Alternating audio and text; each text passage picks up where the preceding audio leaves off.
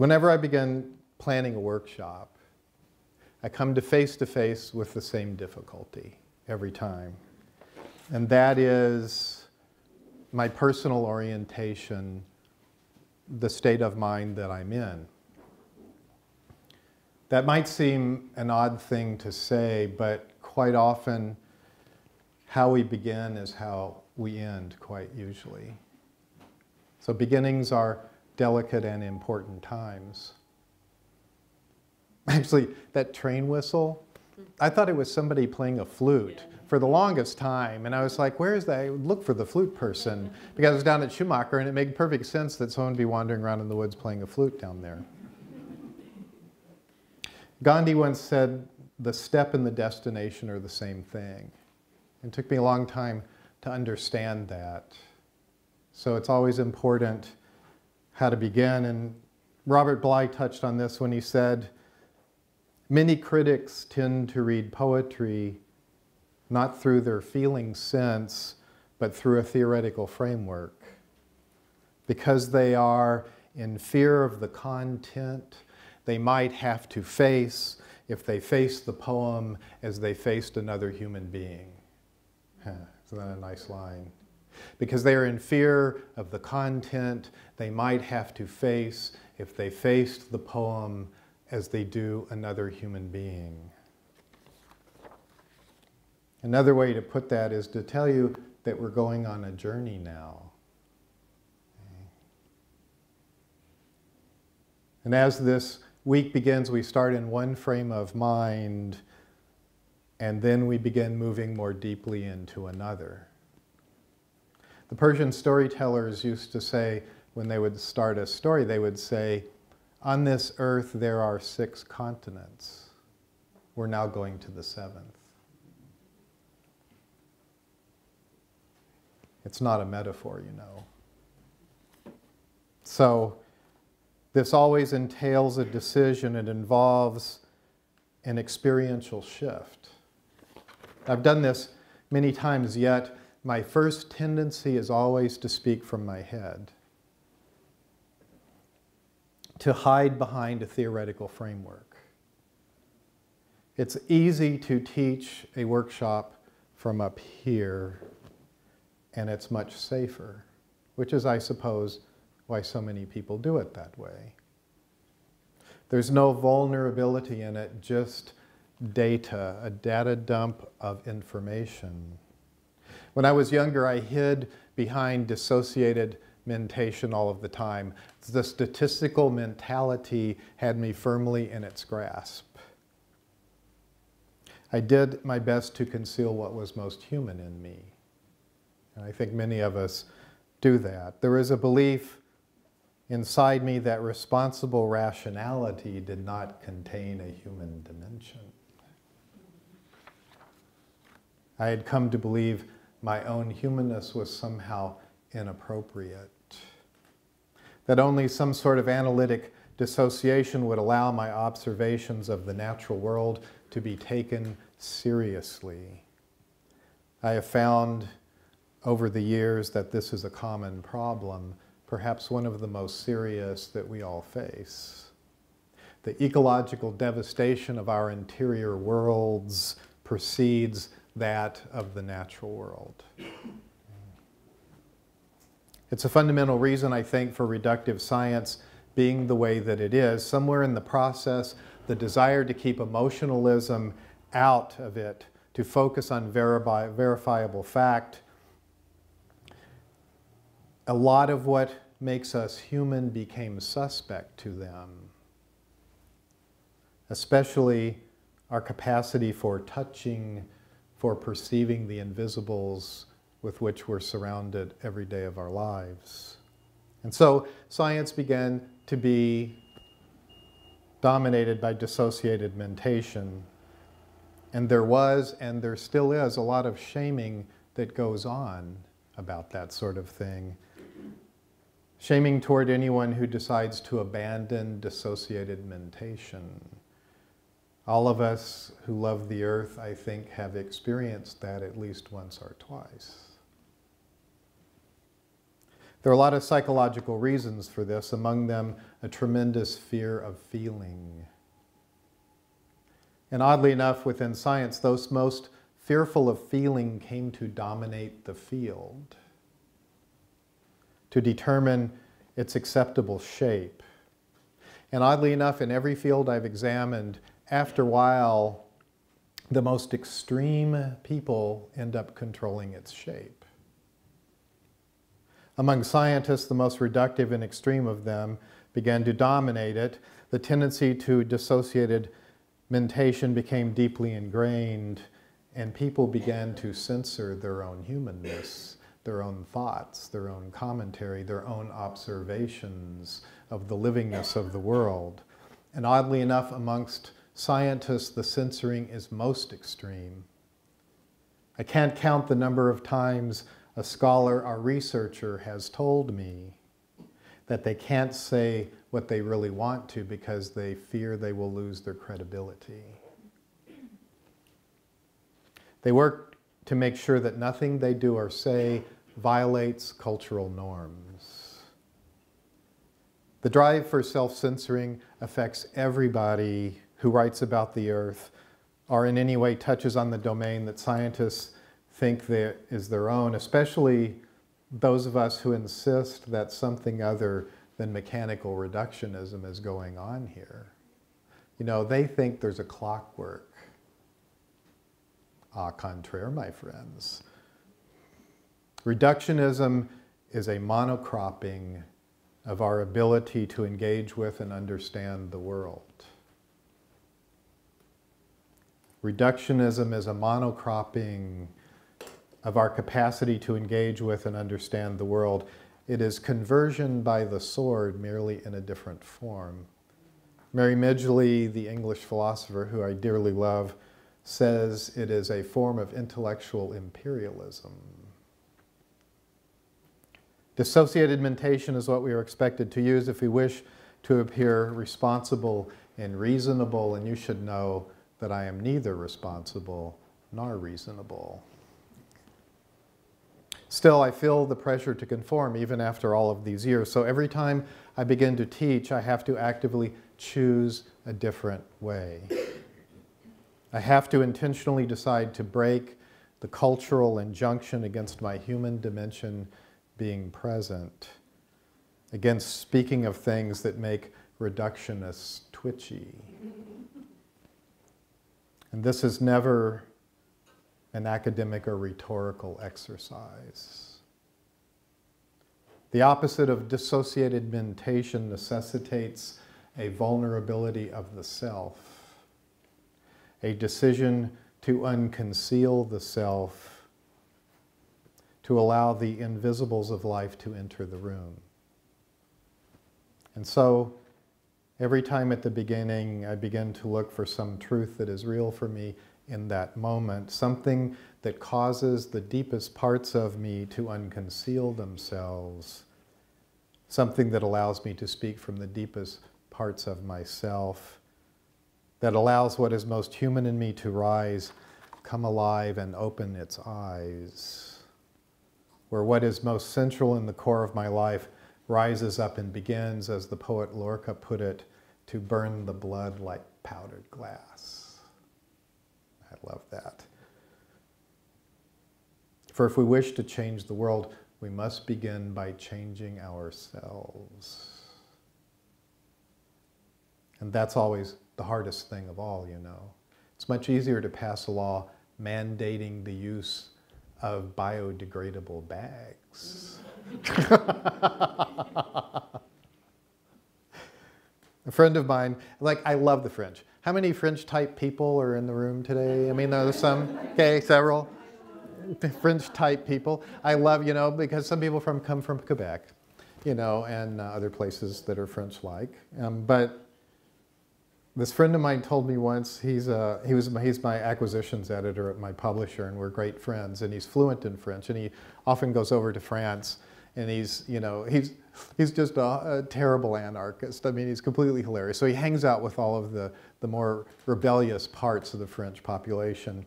the writers and the artists. And there was some big protest going on, and he saw a young French protester, probably a young woman about 23 years old, carrying a sign that said, "The first act of disobedience is contemplation."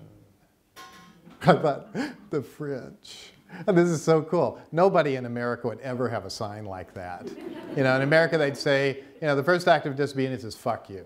That's what we would do there, because we have a gift for delicate and sophisticated language. So I love that. I've been thinking about that for years, for 3 or 4 years now. The first act of disobedience is contemplation. When you stop and you begin to contemplate, you begin to leave the exterior world and enter the inner world. And things begin to change. I would say one of the most important second acts of disobedience is abandoning dissociated mentation and reclaiming a different kind of thinking, a thinking based on feeling, not on information and linear thought. There's a deep belief that science will find a way out of the predicament facing us. Never going to happen. Okay. Nevertheless, the search for more information goes on as if we don't know enough already. Information can be very useful, but if information by itself could change the world would already be different. For we have information by the bucketful. What we lack is something else. As Einstein once put it, we can't solve the problems facing us by using the same kind of thinking that created them. Now, this is an amazing statement, and he had a number of amazing statements, all of which scientists have routinely disregarded ever since. He said, I didn't learn what I did through A to B to C linear thinking. I used something else. Here they go, yeah, right, sure. Here's the Nobel Prize, and go away. We can't solve the problems facing us by using the same kind of thinking that created them. So what I'm talking about is a different kind of thinking. I'll talk a lot about what he meant by this, but he certainly did not mean doing the same thing we were already doing, just more vigorously, which is what a lot of people think. A lot of the elite groups in the academia think, oh, we'll just do it more.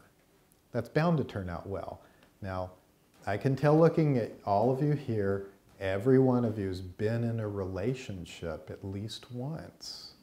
And every one of you has kept doing the same thing over and over and over again, even when your spouse is saying, don't do that. Stop. We all learn the hard way, don't we? No. Einstein was concerned with a different kind of perceptual thought than dissociated mentation.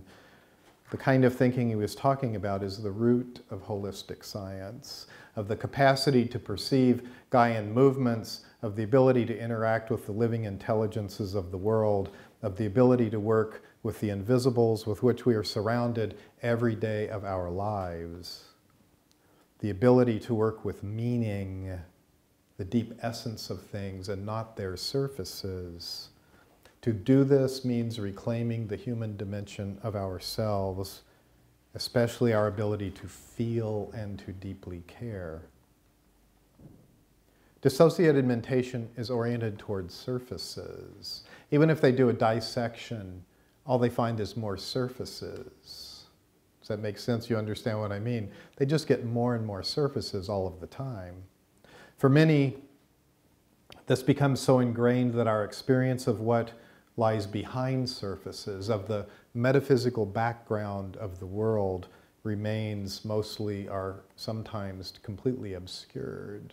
It's a German poet came up with that line, the metaphysical background of the world. I love that. You go through the surface into the metaphysical background of the world.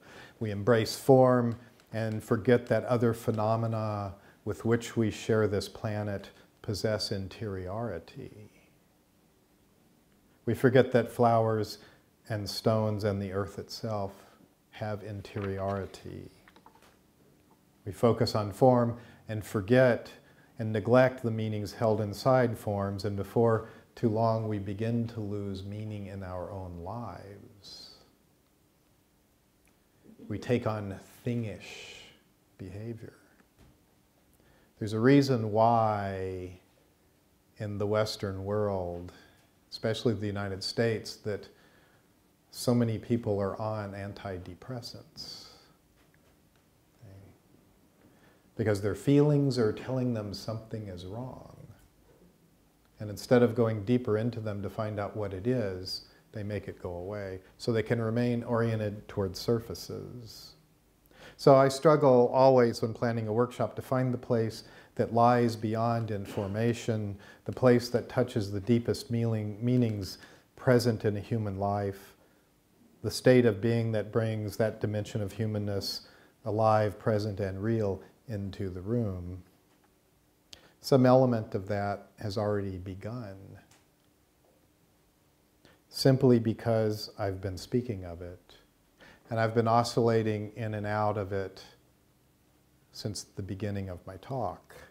Sometimes a bit more deeply, sometimes more shallowly. But it can go very deep indeed. So I'll share a story about that. So there was, I lived for 10 years in the high country of Colorado in the Rocky Mountains on land that had never been logged, never been farmed, never been anything. And it was the way it had been for the last 10,000 years. Okay? Remarkable place. And I got very involved in plant medicine then, and there were about 150 plants I worked with all of the time. I spent about 7 years spending 4 hours a day in the woods every day sitting with plants and working with them. And I began to see clients after a while, and so this young woman came to me once. Her presenting problem was she had difficult menstruation. And the interesting thing about presenting problems is they're very rarely the problem. Okay? It's just the thing that gets them there. So she comes in and she sits down, and as we're talking, I begin to observe her. Her skin is extremely pale and unhealthy looking. Her eyes are pinpoint, fixed. Her breathing is really rapid and shallow up high in her chest. Okay. She speaks in a monotone. And her forearms are just filled with tension just from holding on as best she can every day. So I'm talking to her for a while, and into my mind just pops the idea of this plant called Angelica. And there's one that grows there, Angelica ampla. It's a traditional native plant there. Now the interesting thing about this stuff popping up like that, it often happens, though many herbalists won't speak of it because they're afraid of being shamed. So the funny thing, there's this woman named Rosita Arvigo, right? She's an herbalist. She lives in Belize. You know, she's got the name Rosita Arvigo. Now everybody thinks, oh, she's like from Belize, you know. They expect a certain thing. The thing is, Rosita's from Chicago, okay? So she talks like this. And so the way she talks about the plant, which is really hilarious, she goes, so, somebody comes to you and they start talking. And that little file, card catalog file you got in your head, it opens up and the plant jumps out and it goes, it's me. But you don't believe it. So you keep flipping through the card catalog file, and the whole time the plant's standing there going, whenever. And you got to see people's faces. As soon as she starts to talk, they're like, all of their preconceptions are like wiped out, you know. So into my mind comes Angelica, and I go, oh, let's go for a walk. She says, okay. So we go out and we begin walking, and we're going over this little rise, and then we begin to drop down into this remarkable valley. We go first through this grove of aspens, and there's some of the most gentle, they're a little bit like birch, but they're some of the gentlest trees. Even when there's no wind, their leaves are slightly dancing all of the time, and they emit this most marvelous smell. And just walking through it, I could see her already begin to relax. And we begin going down deeper and deeper and deeper. And we begin going through this very old growth fir forest, very dark, muy peligroso. And, you know, the sunlight's coming down these little tiny shafts, breaking through the overstory in this luminous gold. And we're walking through, and we get down to this game trail that's running along the bottom of this little stream there. And we turn left, and I let her go in front of me because I know what's going to happen and I want to see it. So she's walking along, walking along, walking along, and all of a sudden she catches a glimpse of Angelica out of the corner of her eye, and she stops and she just turns and she goes, "Ah!" And now, see, the interesting thing is this looks exactly like Angelica. Angelica stands exactly like this, perfectly poised between heaven and earth. She goes, "Ah!" And she's pulled to it, literally.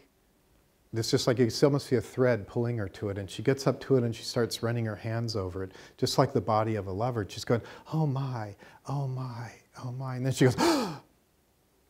It's hollow inside, isn't it? Just like me.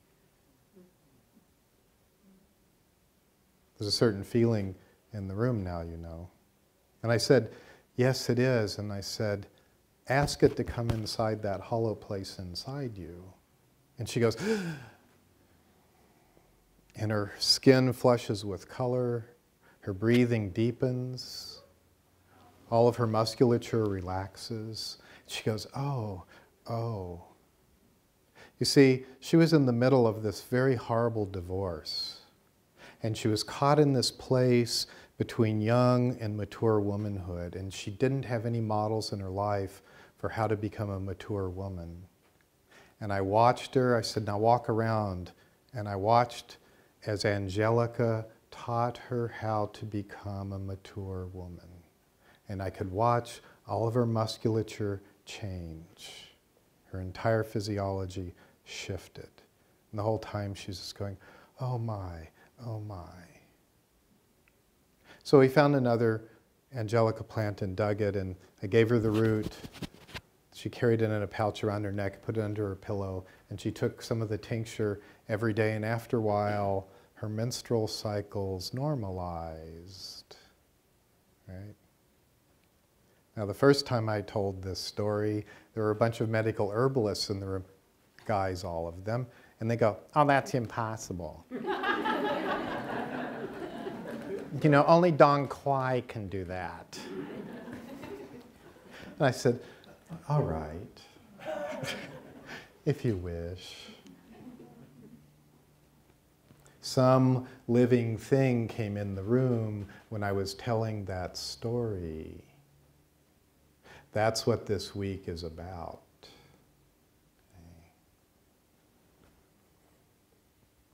It's very different than information.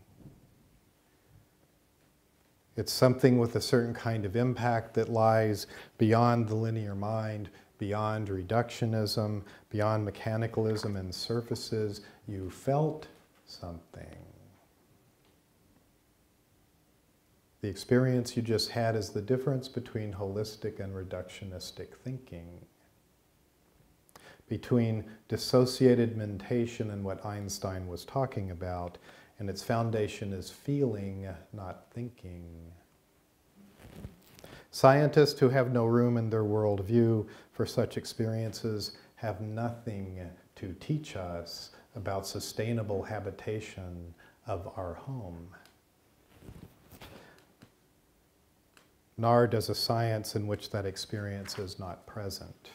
I love it, James Hillman. I love James Hillman. He said, when science was unable to locate the soul in the place they were looking, they decided it didn't exist. And these are supposedly the brightest guys in the room, right? I love these guys that think everything is just chemical reactions. And I always ask them when they really get into it, I go, "Are you married?" And they go, "Yeah." And I said, "Then you don't believe anything you just said." Because if you did, your wife would have left you a long time ago. So let's go play with it a bit more. go a bit deeper with it. So, as is true for many people born in the West in the 20th century, my birth family was very dysfunctional. My mother was very superficial, very emotionally cold. When she said, "I love you," what she meant was, "I hate you." Okay. Now, you should understand the kind of impact that creates. All of us have had the experience of going up to someone we care about and going, "Is everything okay?" And they say, "Oh yeah, everything's fine," but you know they're lying, right? So you can tell, but you have to understand, this happened to me before I had calibrated that as an infant. So the phrase, "For me, I love you," had within it, "I hate you," from the beginning. Okay. You understand what I mean by this? Okay. Now, my father was actually a very kind man, but he was really ineffectual. He never really matured beyond the age of 3. Okay. I was particularly close to my great-grandparents and my grandmother. They were very emotionally warm. So when I would go to their house, it would be like coming in from a cold day and there's a fire, you know. And with them, when they said, "I love you," it really meant, "I love you." So I began to experience early on that form means nothing. Okay. The real failure of reductionist science is they think form has something to do with something, which it does not. It's what's inside the form that matters. I learned early on that form meant nothing. It was the meaning inside the form that is everything, and the only way to tell the difference is how it feels. Okay? This is the way the universe brings our work home to us.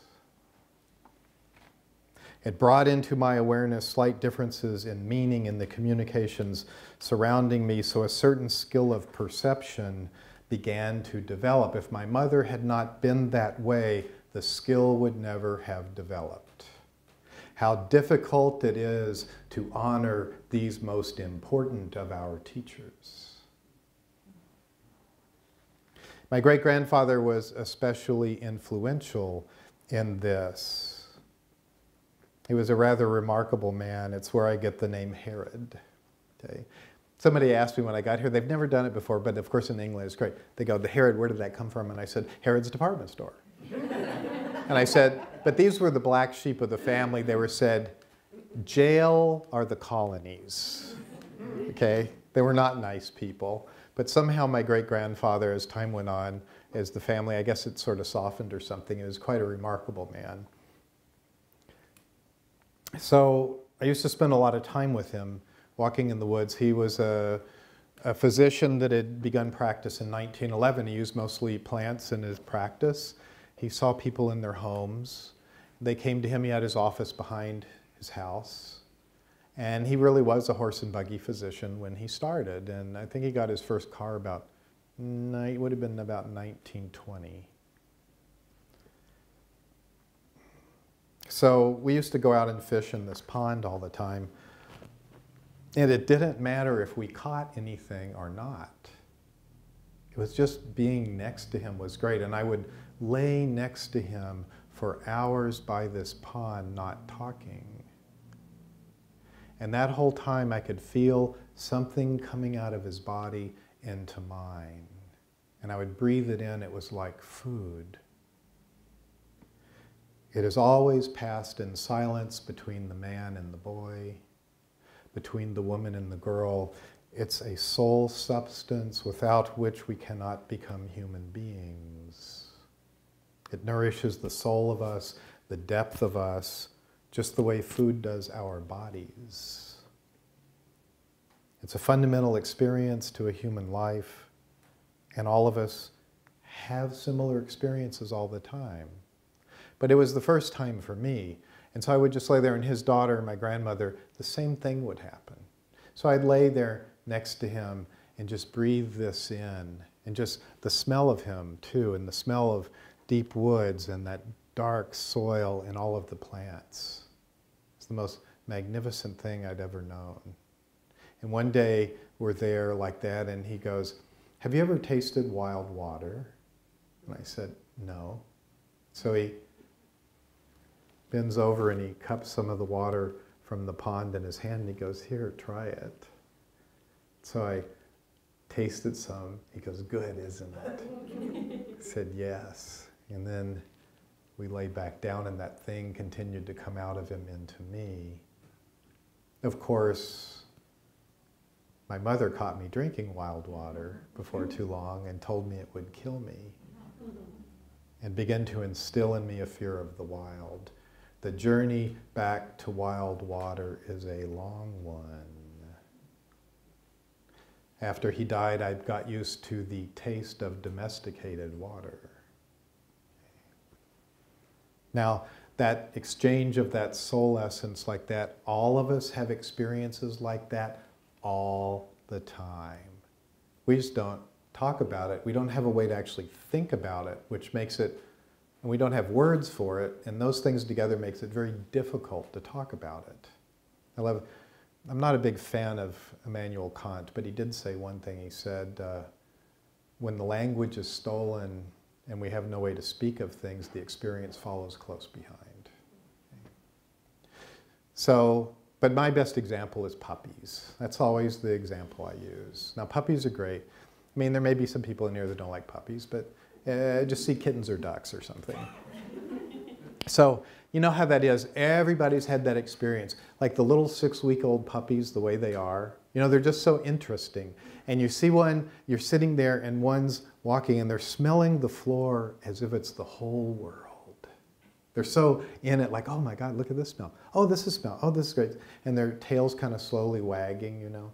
And their back feet are walking a little faster than their front feet, so they're kind of catty-cornered the way they are. They're just walking along. And you just watch it, and you can't, it's impossible to see that for a while and not go, here boy, here boy.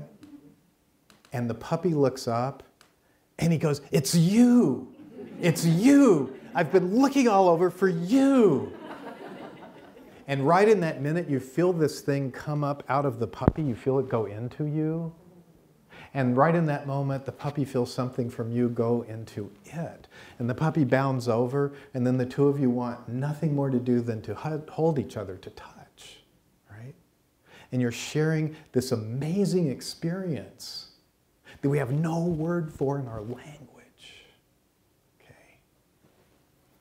It's not love. Don't go there.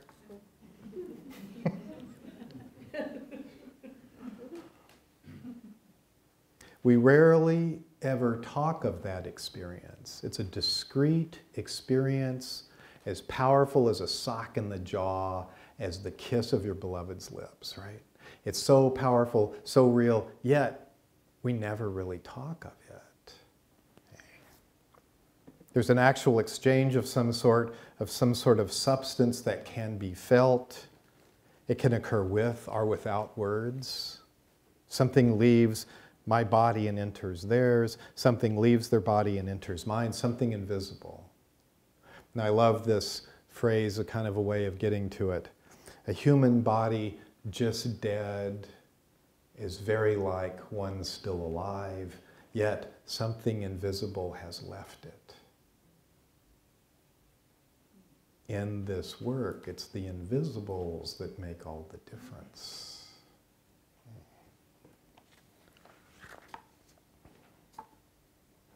This thing that passed between my great-grandfather and I was invisible, yet it has great meaning and impact.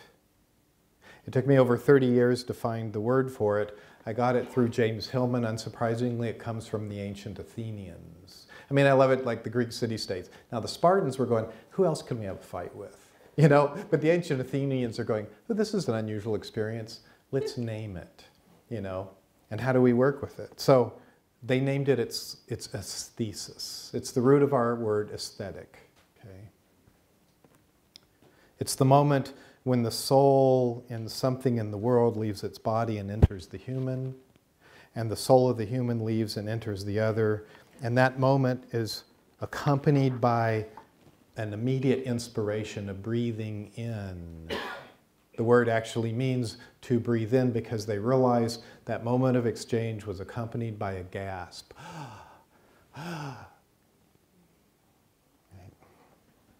For them, the world was the source of inspiration.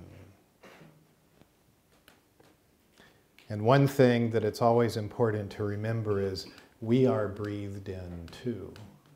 Okay.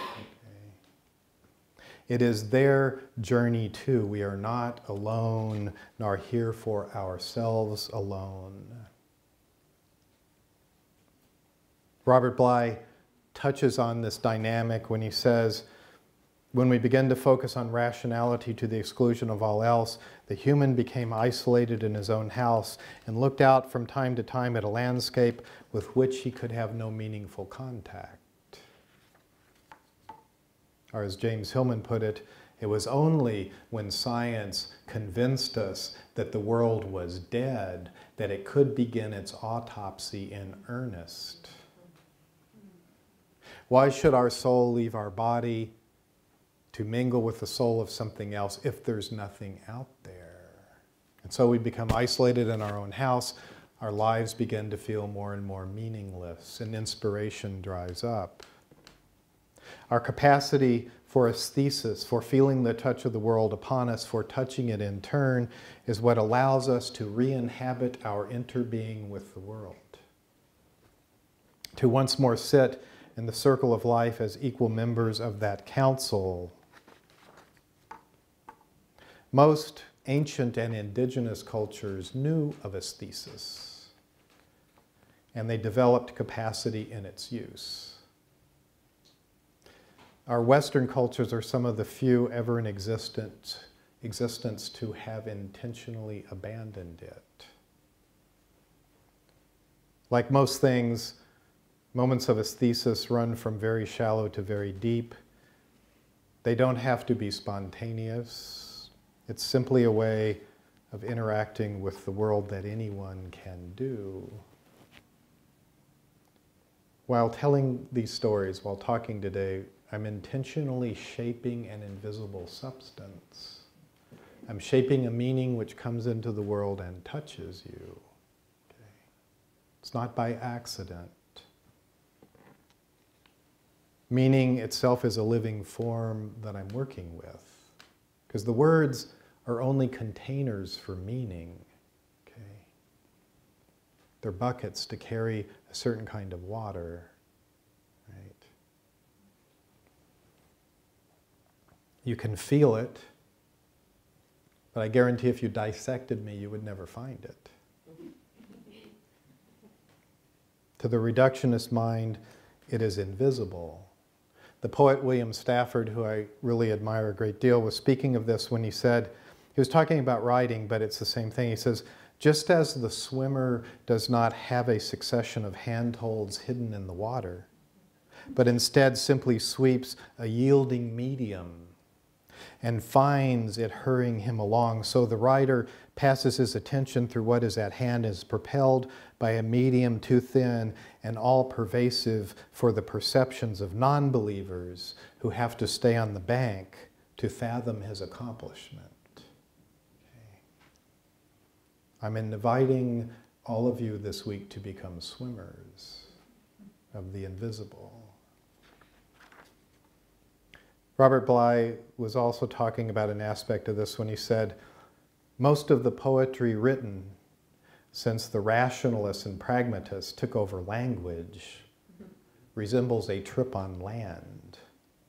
On land, one is surrounded on all sides by recognizable objects, but when one enters the sea, the back is turned to recognizable objects and the face to something else.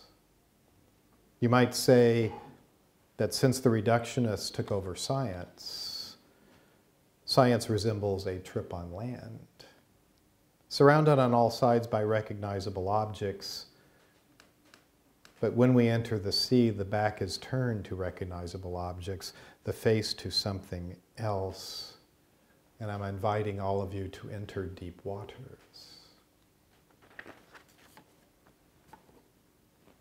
When we work with aesthesis, with the soul exchange between the human and the other life forms with which we share this planet, we enter an ancient sea, and we leave recognizable objects behind. I will talk in depth about this week, but just to say we live immersed in a sea of meaning that possesses complex semantics and grammar, that is constantly altering itself from millisecond to millisecond in response to trillions upon trillions of complex communications. Our job, if we wish to think differently, is to first learn to perceive it, then to respond to it, then to keep ourselves as flexible as it is in order to respond congruently. This is not a technique, okay? It's a communication, and there's a huge difference there.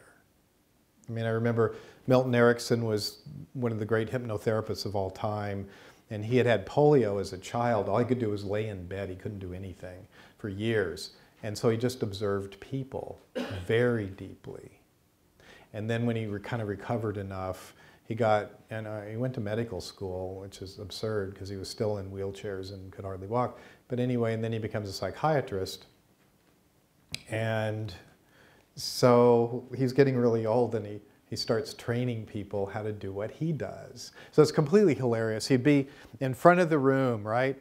And he goes, he'd say, I need a volunteer from the audience. And so a young woman would come up and he'd go, okay, my dear. And she'd just go into the deepest trance. Nobody could bring her out of it, right?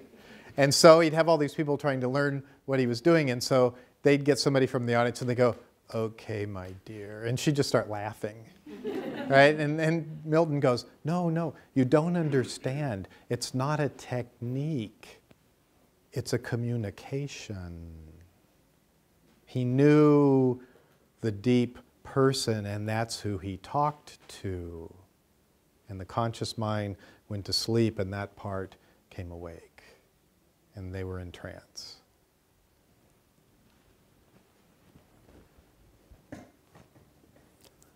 Information in the way we normally think of it, dissociated mentation, neither can generate the experience or allow movement into its world. Nevertheless, we all possess an inherent capacity to use this form of perception and cognition to engage in this kind of communication. And all of you, while listening, to different extents, moved into a different state of mind. Okay. All of you are in a different state of mind now than you were when you first came in and sat down. And guess what? You didn't need any training to do it. And you didn't need a PhD to do it. It is this movement between dry land and the depths of the sea, the movement into dark waters, that this work is about. I love Mirabai, the 16th century ecstatic poet. She wrote about exactly this thing. She was great. She goes, the colors of the dark one have penetrated Mira's body. Other colors washed out. Making love with the dark one and eating little, those are my pearls and my carnelians. Meditation beads in the forehead streak, those are my scarves and rings. That's enough feminine wiles for me. My teacher taught me this. Approve me or disapprove me, I praise the mountain energy night and day. I take the path that ecstatic humans have taken for centuries. I don't steal money nor hit anyone. What will you charge me with? I have felt the swaying of the elephant's shoulders. And now, you want me to climb on a jackass? Try and be serious. I love her. She's great. Krishna is often painted with blue skin, and so some people in India call him the Dark One. The colors of the Dark One have penetrated Mira's body, other colors washed out. Making love with the Dark One and eating little, those are my pearls and carnelians. Meditation beads and the forehead streak, those are my scarves and rings. That's enough feminine wiles for me. My teacher taught me this. Approve me or disapprove me, I praise the mountain energy night and day. I take the path that ecstatic humans have taken for centuries. I don't steal money or hit anyone. What will you charge me with? I have felt the swaying of the elephant's shoulders. And now you want me to climb on a jackass? Try and be serious. She was extremely wealthy, born into a tremendously wealthy family. Around 1500, she married a prince who later died, and then she abandoned her position, her family, her caste, her traditional culture to follow an untouchable. Oh, they were horrified. A spiritual teacher to embrace Krishna. So her family, her husband was very rich and had this big castle, so they imprisoned her in the castle, so she couldn't visit her teacher. Right? So she took all of her saris and hooked them together, tied them together, stuck it out the window, and Rapunzel'd right down, right? And went to follow him. She would leave by the window. She said, what I paid was my social body, my town body, my family body, and all of my inherited jewels. Mirabai's story still has relevance. To work with the earth directly, to touch Gaia and be touched in turn, means we leave our social body behind. Our town body, our family body. We strike off cross-country and enter deep waters and turn our backs to recognizable objects. And in doing so, we break a powerful cultural injunction. We become barbarian. We go native. We become less and less of the cities. So you should know that what we're going to work with this week is far outside the cultural paradigm. A lot of that will be concerned, of what we're going to work with, is concerned with a very different kind of map than the one that you've been immersed in since you started school. It's about how the world really is rather than how we've been trained to think it is. As well, I want to explore very different states of mind and perceptual capacities. Okay. Theory is fine. If you're really stoned, you're laying around at night, and you're thinking a bunch of theoretical stuff, fine. But it doesn't have much to do with the real world unless you can actually go into the world and do stuff with it. Thinking differently means thinking differently. So we'll work with the kinds of communications that those states naturally generate. We'll be working with invisible things that can't be seen but only felt. So during this time together, pay attention to what you feel. Okay.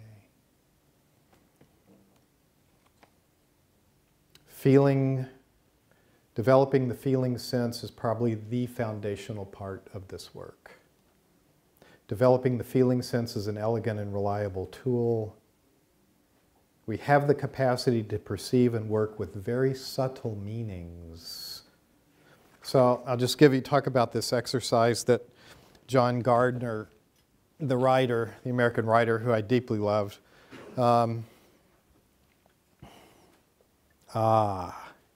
Now we're talking. So, John Gardner was an extremely subtle teacher of writing. So he came up with this exercise that's just magnificent. It says, Now just be with this. This is totally the coolest thing ever. He said, so it's a writing exercise for writers, but you'll get an idea of the subtleties that we can perceive and work with. He said, okay, describe a barn as seen by a man whose son has just been killed in a war. Okay. Do not mention the son. Do not mention the war. Do not mention the son's death. Do not mention the man who does the seeing. Can you get where this is going? Okay. That man is in a particular state of mind, but you don't mention anything that put him into that state of mind. You just go into that state of mind and describe the barn. Right? If you do this well, the result will be a powerful and disturbing image, a faithful description of some apparently real barn, but one from which the reader gets a sense of the father's emotion, though exactly what the emotion is, he may not be able to pin down. Okay? The meaning that's infusing the father's life is captured in the words. Someone reads it and they feel that same thing, hidden somehow in that language. When you read that thing, you perceive the subtle meaning, you take it on as your own, and then you look through that lens for a little while. Okay? This training of the feeling sense is foundational. Now, Luther Burbank, who co-created most of the food plants we take for granted, he had this irritating habit when I was reading his work. He always goes, you know, the key to this is repetition, repetition, repetition. So every 5 pages, the key to this is repetition, repetition, repetition. No, really, the key to this is repetition, repetition, repetition. I was like, yeah, I got it. No, it's repetition, repetition. So I'll be coming back to this over and over again. And as I do, if you want to hear that phrase in your mind, you may. Okay, so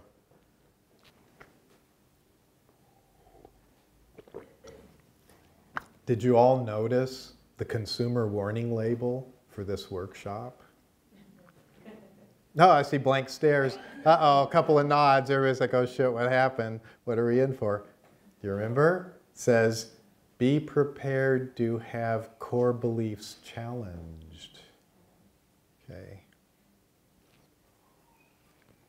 The reason that's there is not intended to be adversarial, but rather some of this material will conflict with core beliefs. Okay?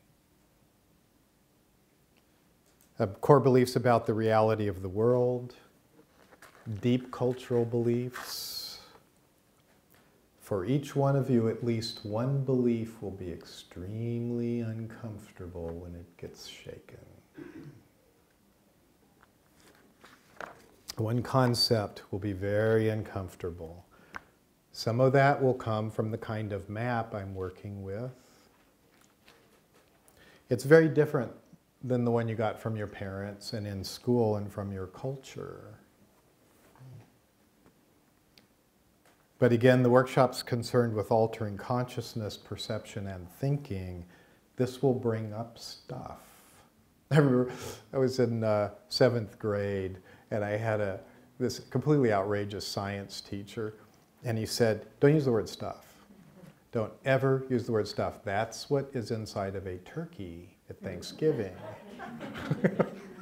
He was really hilarious. He was the guy that we were doing some sort of arc light experiment, and he was going like, okay, now everybody put your dark glasses on and don't look at it directly. You know, I can do this because I've done it for so many years. And he did the arc light, and then he starts going, my eyes, my eyes.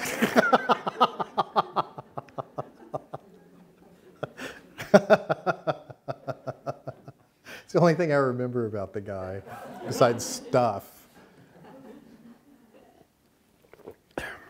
Stuff will come up. So I'm actively interested in developing a different kind of thinking, not just talking about it. Again, being different means actually being different. I mean, it seems obvious, but it's actually not as easy as it sounds. Using a different kind of thinking actually means using a different kind of thinking. Not standing here and pointing out what is needed over there. And that's one of the great failures of most environmental texts. Because embedded within the reductionist frame of reference is the belief we can stand here and look at the world over there as if we're not part of it. That's impossible. Because if you ran over there really quick and looked back, here would be the world too, right? We're embedded in the world all the time. We can't get out of it, all right? So as soon as anybody thinks, as soon as any kind of scientific dynamic begins where they're assuming that you can look at the world over there as if you're a disembodied observer, everything they do from that point on is insane, okay? Because it has nothing to do with the real world, right? I became poignantly aware of this distinction years ago, and I was in tremendous distress, and I went to one of my teachers. I was in a dark place, and so I talked to her a long time, just pouring everything out, you know, and she listens and nods her head, and listens. I go on and on. Finally, you know, I run out of stuff, and she goes, oh, I see. You've been being a bridge, haven't you? And I said, yes. And she goes, well, that's nice, but you know, the only problem with being a bridge is that you yourself never get to cross over. You can feel that thing in the room again. Some deep truth there. And I realized in that moment that I was being a bridge not because it's good to be a bridge, but because I was afraid of crossing over. And I told this other friend of mine, this marvelous Greek economist, and I was telling him about this, and he goes, oh, that makes perfect sense, you know, because for a bridge to be useful, there has to be two shores. And our job is becoming the other shore, crossing over.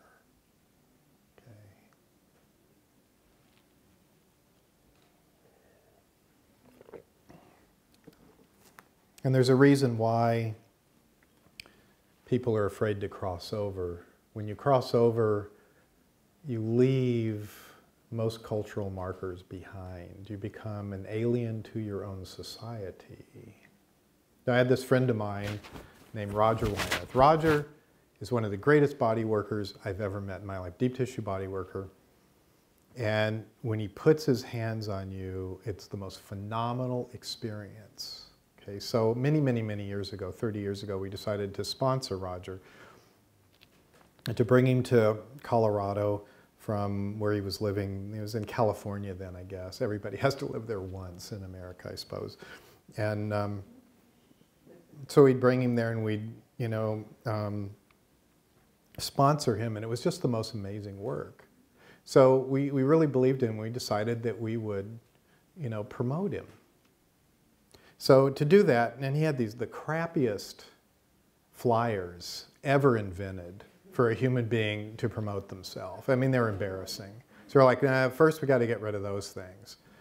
So we start working on, we spend this huge long marathon, the three of us who were promoting him, spend this huge marathon, like 6 hours. We're up really late, drinking coffee and stuff, and then finally switching to alcoholic beverages and things. And then, you know, it's very late, and we're all like, you get that thing where you look like you've been in like a huge store. You have Walmarts here, I don't know, you have something that like, you've been in there for hours with those fluorescent lights and your eyes are really weird.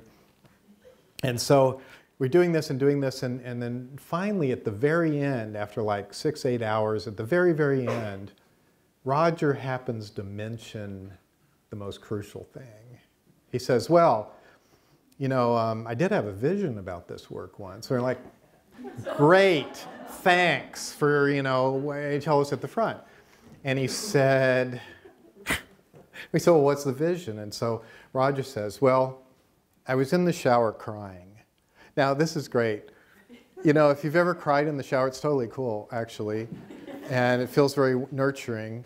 And he says, I was in the shower crying, and I'm going, God, God, tell me what to do with my life. And a voice comes out of the air about this far in front of him, and it says, get down on your knees, Roger. And he goes, but I'm in the shower, God.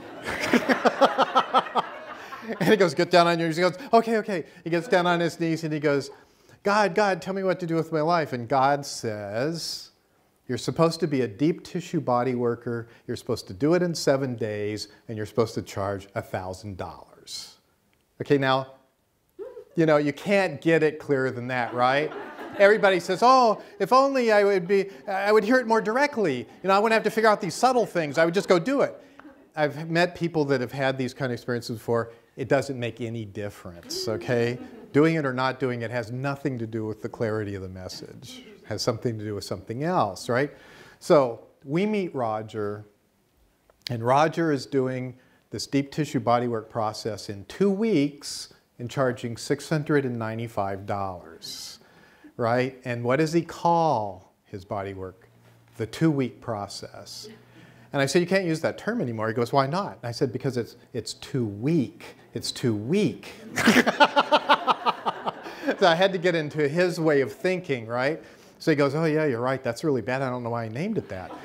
So he said 7 days. You have to call it the 7-day body. I mean, isn't that a great name? The 7-day body. Isn't that fantastic? The 2-week process, the 7-day body. Okay, right? You can go with me here on this, right? Which one would you choose? Which one would you want to go to? Okay, 7-day body. And you got to charge $1,000. He goes, okay, great. And we write up all this copy and stuff, you know, and now we're really fried. It's like midnight or something. So Roger goes off back to California, and then he comes back 2 months later with all of the brochures that he printed up from our copy.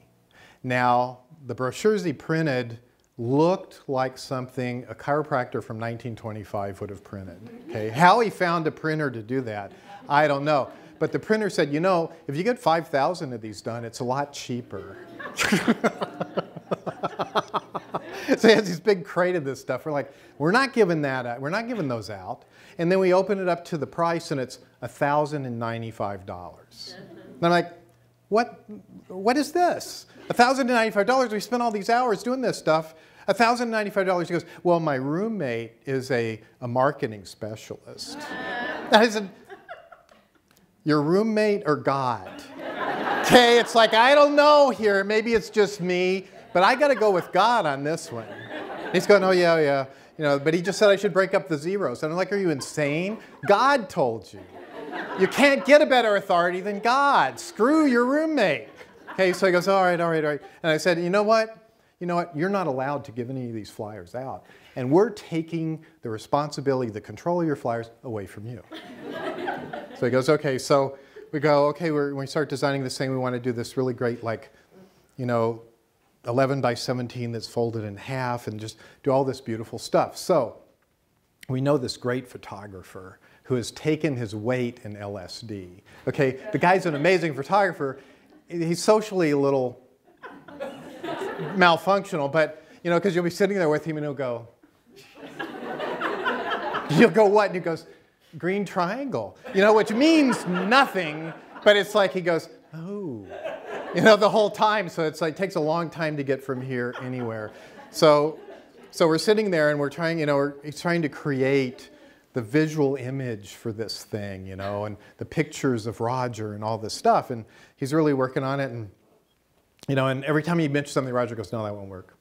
You know, we do this, no, that won't work. Right? And do all this stuff. And then so we keep going on. It uses up all the time. Roger has to go off for a meeting he has. And this is the most amazing thing. He opens the front door. He turns around and he goes, but I tell you what won't work for sure. And that's a picture of the galaxy behind me and my profile with my face looking out. And the photographer goes, bing! Nobody had even mentioned that. He just, Roger goes, I tell you, that's not, we're not going to do that. And of course, that's exactly what we did. And it was this magnificent brochure. It was fantastic. You know, so Roger would come to Colorado. This was in like 1982, a long time ago. And Roger would come to Colorado. He would make $30,000 a year in Colorado. And he would go back to California. He would go 6 weeks a year in Colorado, $30,000. goes back to California. The other 46 weeks of the year, he would make $12,000. Okay? So this was Roger, always. And so finally, one day I said, Roger, you love me, don't you? And he said, yes, I do. And I said, I love you a lot. And we're friends. He goes, yes, we are. And I said, well, because you love me and I love you and we're friends, would you tell me, I'm just going to ask you a question, and would you answer completely honestly? And he said, yes. And I said, why do you always sabotage your work? And he said, because I'm afraid if I become everything I've seen, I won't be human anymore.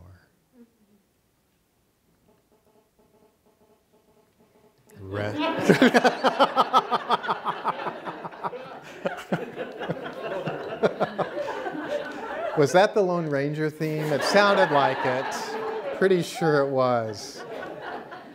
So, all of us have that fear. Okay. Everybody. Because we're a tribal species, we need to belong. And when we start entering deep waters and leaving the known world behind, that fear always comes up. It's a constant problem.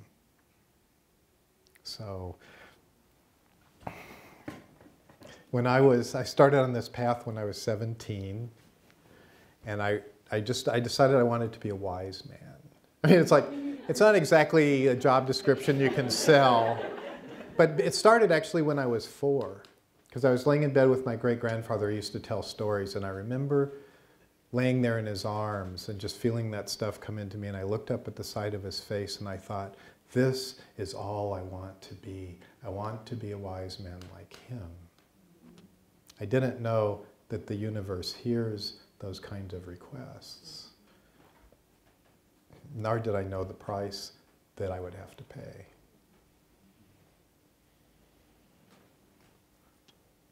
This work is about crossing over onto a different shore. And that brings up more personal stuff than you can possibly imagine. As Goethe once put it, he said, this has worked my poor ego in ways I hardly thought possible. So, just to get a little more clearer, I want to define what I mean by feeling. Okay. In general, feeling means one of 3 things. The stove feels hot. That's an easy one. We've all burned the shit out of ourselves once or twice. It's also, I don't feel well. Okay.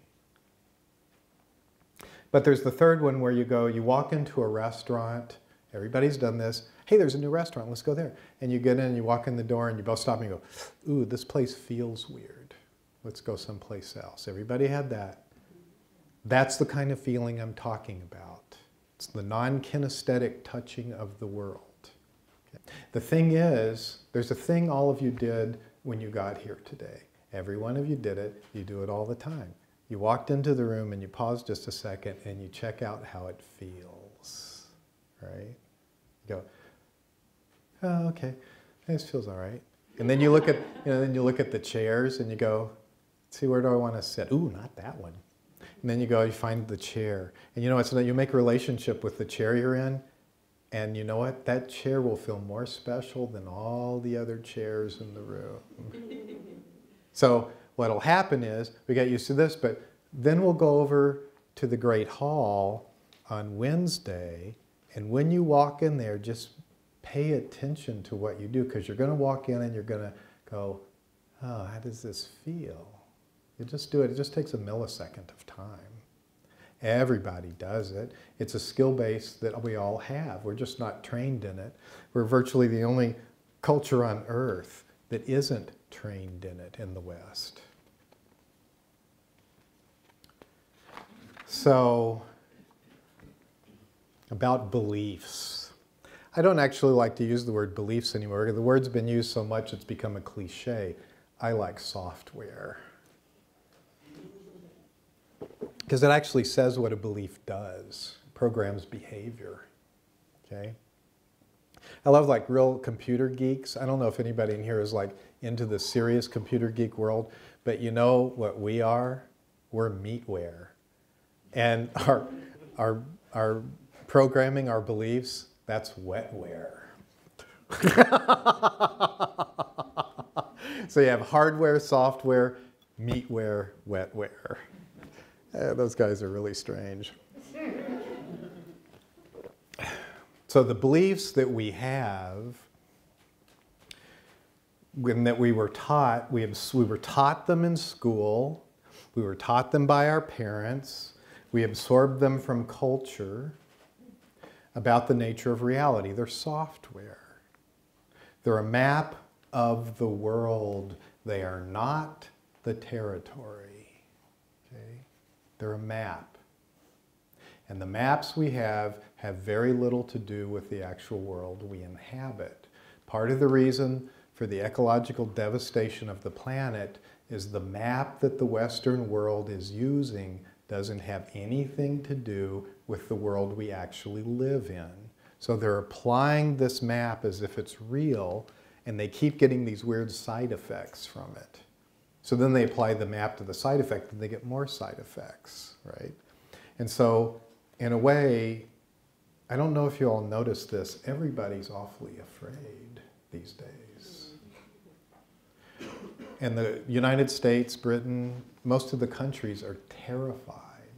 It's at a level too deep for words. But they're trying to apply that map more and more rigorously all the time, as if that will somehow allow them to regain control. But all that's going to happen is it will make the gyrations worse. As Paul Krugman once put it, these are times of madness dressed in good suits. So every belief we have is like a software that shapes how and what we can perceive of the world. They're a lens through which we see things. Beliefs are shortcuts. They're an explanation about the world. We don't have to examine something every time we encounter it. Okay? Now, babies don't have a map. All of you have seen new babies, haven't you? One time or another. In the way they're just caught up in the wonder of everything. They don't have a map. They're getting caught up in the novelty of everything they encounter as if it was the first time. A ball, a block, a pencil, a cigarette butt, they're all the same. They're completely fascinating, right?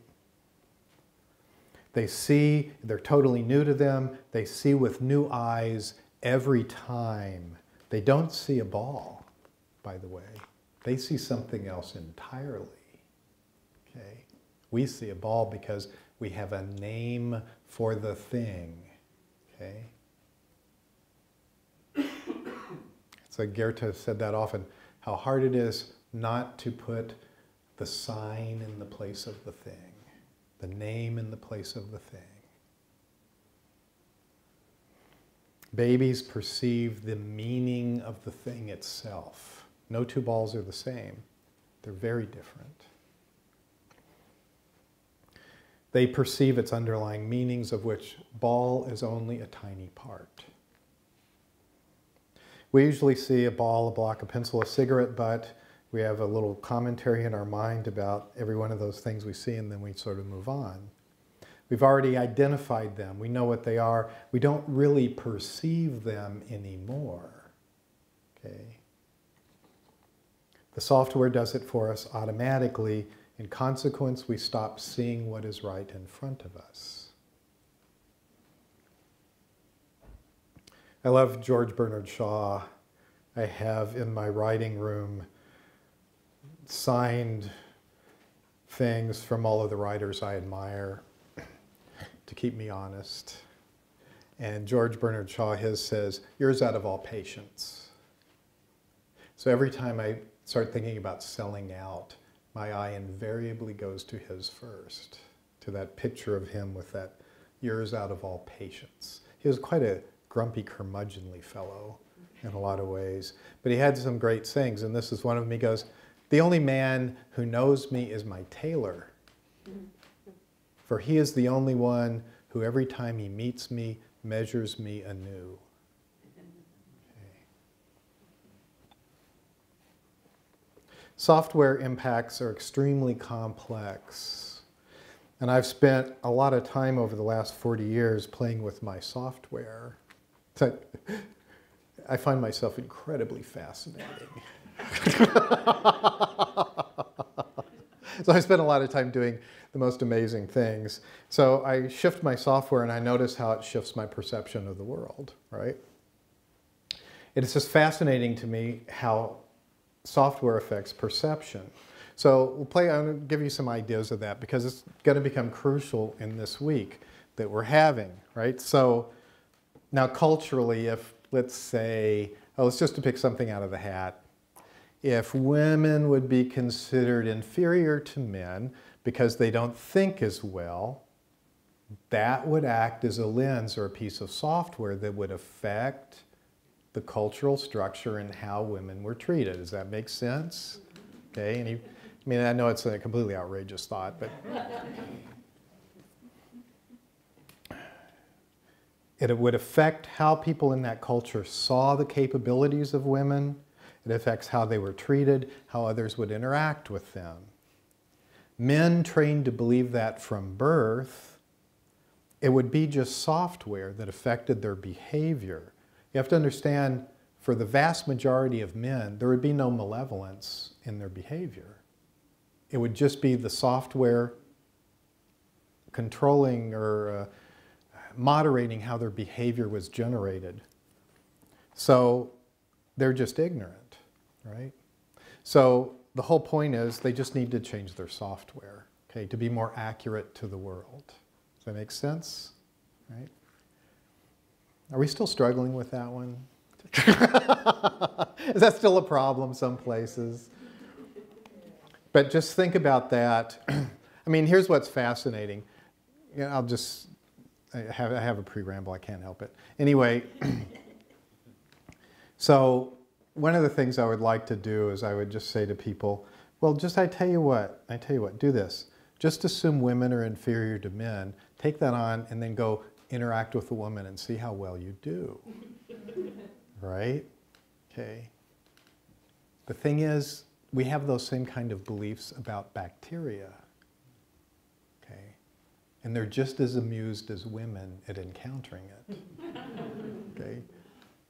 And you might say resistant bacteria are the feminists of their clan. That's a novel way of looking at it, isn't it? We also look at plants that way. I mean, for God's sake, the man was in a car wreck, now he's a vegetable. So, thank you. I'll be here all week. So, you're thinking, like, that's the thing, it's like a vegetable. It's like basically, you can't get hardly anything less intelligent than that. So it's like we approach, see, but most of you haven't thought of it that way. You don't have any malevolence about it. You just know that bacteria are inferior. You know that plants aren't very intelligent, and you're approaching the world that way. But believe me, they're not amused. Okay? It's just software. Okay? It affects behavior. It's not malevolent. It just comes out of a certain kind of ignorance. It just needs to be changed, right? With a better map, okay?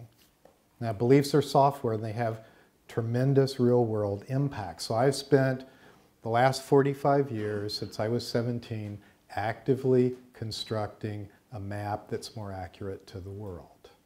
That's what I decided I wanted to do. So I wanted to have as little distortion in my perceptions and my relationship to the world as possible. Okay? So I was lucky. The 60s were going on. I left home at 16. I thought, man, I'm not going to stay around here anymore. Finally, I filed emancipation papers, and away I went. Hitchhiked to California and got there on January 1st, 1969. I didn't want to miss anything. Okay.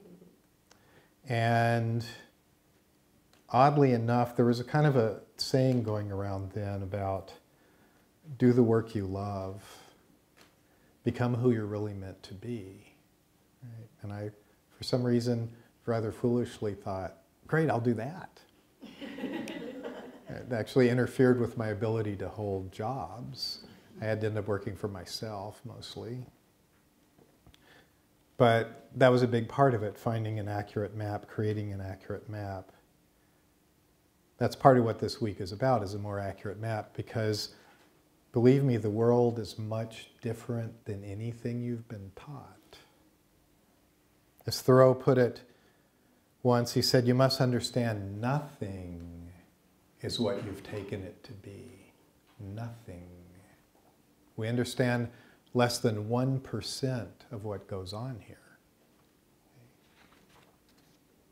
Changing software is often very difficult. I mean, think about how hard it's been just to change software about women and about people of color, right? A natural fear of the other gets leveraged by the powerful in culture, and this is true of all cultures. We're a tribal species. There's a natural fear of people outside our tribe, and the powerful leverage it for their benefit. All of us get afraid, and it's easy to put that fear onto fear of the other. And I've been working with bacteria for, 25 years or so. I love them. And it's astonishing the terror of the other that is focused on bacteria. And I'll talk about that in depth some this week. Most problems occur when software is connected to deep survival needs. Okay? That is, if self-identity is based on the belief that women are inferior, any challenge to that belief will generate a powerful emotional response connected to primal survival. Some people will just change, others will fight the change with everything that they can. Now, if the economic structure is based on that software, then economic interest will fight it with everything they can. Because to a certain extent, their survival really will be at stake, and they become afraid. I heard a great line the other day. I don't remember who said it. This is a really nice one. Fanaticism is doubt shouted loud. Fanaticism is doubt shouted loud. So when you meet a reductive mechanicalist and you start talking to them about how plants are intelligent and they start shouting at you, just start screaming, doubter, doubter. Significant paradigm shifts are never pleasant. There will be no harmonic convergence. It will be a very difficult shift. If self-identity is based on software, then it's frightening to change it. It's below conscious levels, it's primal. So, if someone believes that humans are the only intelligent organism on the planet, any challenge to that will generate powerful emotional responses. Okay? And we have a tremendous fight going on now between the reductive mechanicalists and the animists. Okay? As soon as you say Gaia, that's animism, my friend. And the mechanicalists, the bastions of calm rationality, begin screaming emotionally within just a few seconds. Okay. It's the reason the Gaia concept has upset so many. Now, it seems self-evident. None of you would be here if you didn't have some affinity for the Gaia concept, the feeling that the earth is alive. I'm deep Gaia. I met this guy, he comes to Silver City. It's weird, all these people that seem to end up in Silver City, New Mexico, where I live. It's a really strange town. It's stuck in the 1950s. I think the city council's motto is, no idea too stupid to be implemented. They just think nepotism is the way business should be conducted. Okay, and they continually enact these stupid things that never work out for anybody. But nevertheless, all these people end up there because it's a little town on the road to nowhere. You can actually buy a house there for $35,000 US.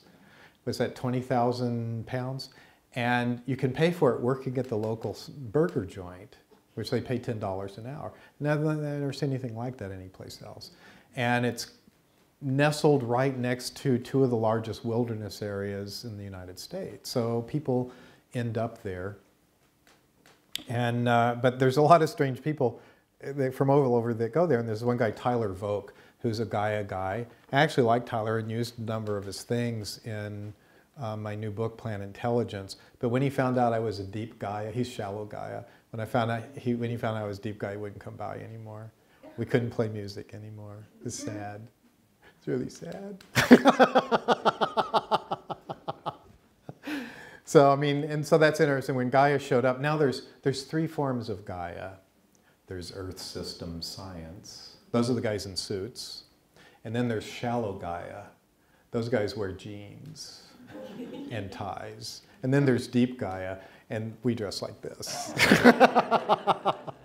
I'm working on Stefan back there to change his sartorial decisions to more flamboyantly become who he really is.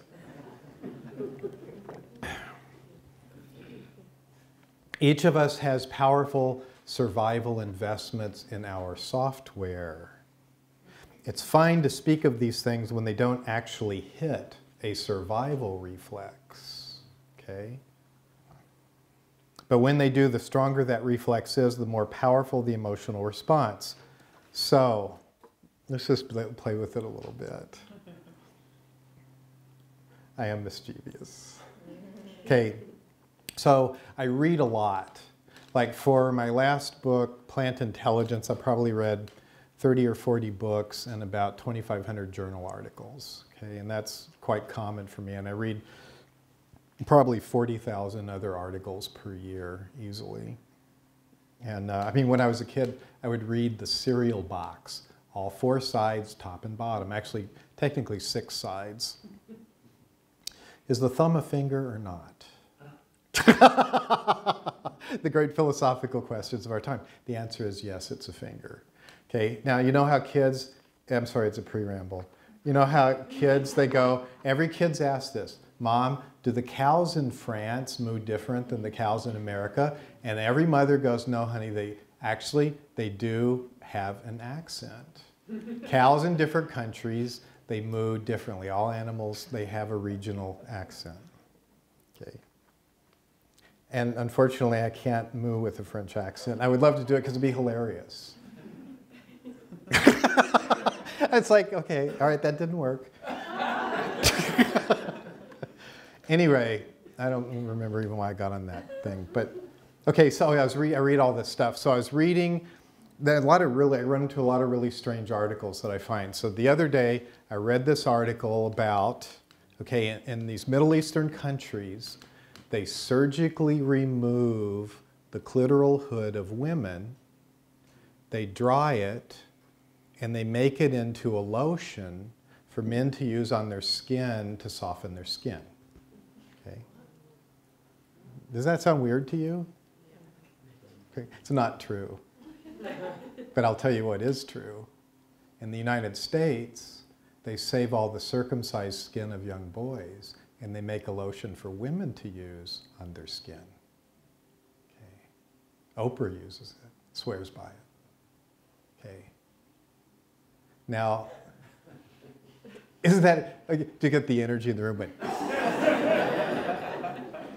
Okay, but the interesting thing is, as you heard the story, which one did you have the strongest emotional response to? Just shout it out when you know. Second one? Who said second one? Oh, bless you, dear. You're about the 7th person that said that. Nearly everybody in the States, it's the first one really sets them off. Okay, but the second one, not so much. Because circumcision of male boys in the States is considered normal behavior, right? It fits the software, the template, right?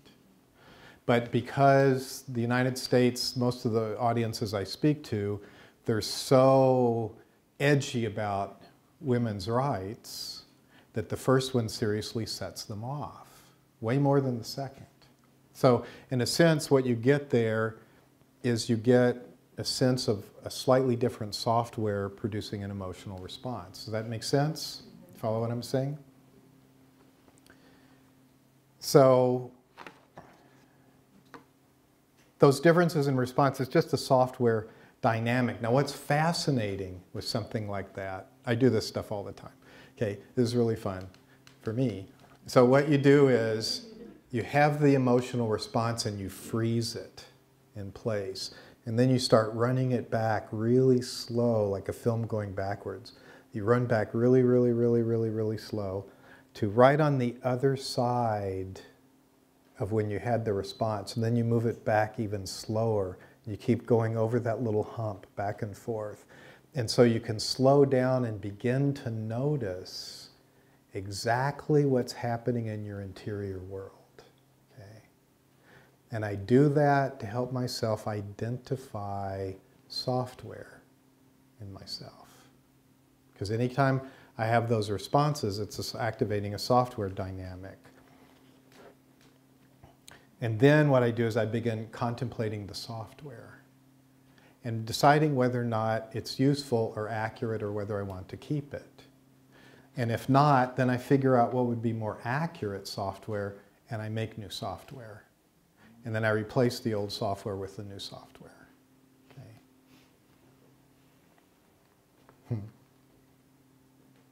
The reasons for each response are embedded within the software, and examining the software will reveal a lot about things most people would rather not examine. So again, the more software is connected to survival, the more emotionally powerful the response when it's activated. So let's go even a little deeper with it. Okay, now imagination is really important in this work. Imagination is one of the ways you can get to understanding software. So what I want you to do, hi, welcome. Hi. Were you the one held up by leaves? I was held up by no signaling trains out of London, and I stood on the floor. Never mind. Okay. Well, I just heard that there were some leaves that were preventing the trains from moving. I've never heard that before, so. I wouldn't have minded that. No, a signaling problem. Oh, signaling problem. Okay, welcome. So, you got here just for the amazing part. So here's what I want you to do, and I want you to imagine this as if it's real, that you really have to do this, okay? Really. It will be necessary for each of you during this workshop to come up in front of the room, very slowly disrobe until you're naked, while everybody watches, and then tell us about yourself. That brings up some stuff, doesn't it? Okay. Now, there's usually 2 or 3 people who get really excited at the idea. And you see them going, I can't, me first. I've so wanted to do this in a workshop, they yell out. Okay. But if you let yourself really imagine that, then all of the stuff that comes up in response, that's software, right? And it's very powerful. It's connected to very powerful survival dynamics, right? Being naked in public is a cultural taboo. It's a very powerful one. And it brings up an emotional response connected to survival. Now, if you stay with that, okay, if you allowed yourself to really believe you would have to be naked in front of the group, after the first shock and all of those uncomfortable feelings, for most people, the next thing that happens is they start thinking about the parts of their body that they don't think are attractive.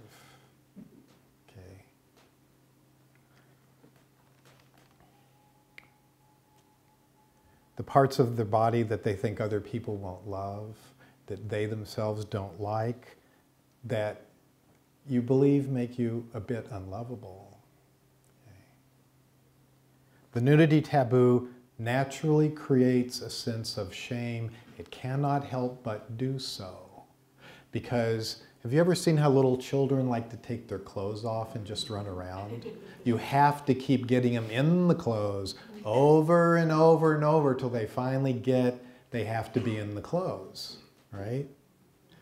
But for a little child, they have to make up a reason for it. And they finally come to realize there's something wrong with naked bodies. Very specifically, there must be something wrong with my body. Okay. It's inevitable. It's like social Darwinism. You can't get it out of Darwinism. It's impossible. Okay. Actually, I should say you can't get it out of neo-Darwinism, because Darwin didn't actually believe most of the things they say he believed. So, you get immediately something's wrong with my body. Somehow I'm not lovable. It's not pretty enough. It's not attractive enough. I have to hide these parts. Okay. Right.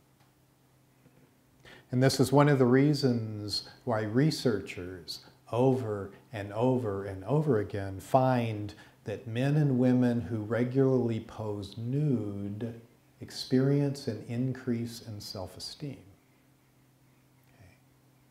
Because they work through the nudity and the shame taboo. Realistically, imagining you have to be naked brings those two underlying dynamics into play so you can see their influences. And then you can decide if you want to keep that software or not. Okay. Doing this, you give up your cultural body. Also, such nakedness by natural extension touches on the repression of sexuality, common in the West, the sex taboo, which itself has even more powerful survival elements attached to it if it's brought openly into the room. This is part of the importance of imagination as a tool in this work. It casts a light that allows shadows inside of us to be seen. It brings software into focus. Embracing the shadow dynamics and working with them is crucial in this work.